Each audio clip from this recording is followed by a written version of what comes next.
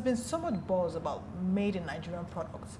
Has this in any way affected your business? No, nothing like that, because our products are 10-day shelf life products. So really, they can't come from anywhere else other than here. So. Well, have you been, criticized? No. Anytime, anywhere? No, not at any time, no. Okay. No. Well, we started making the sausage rolls, but you know the way it is, you start a new product, it takes some time for it to be accepted in the marketplace. Yes. So the first defining moment, I would say, was when one of the customers called and said, "Oti wajao." That meant the product was now selling, it was accepted in the market, and we were in business. That was a good time. That was a defining moment. This is such an amazing time with my guests, and I hope you did too.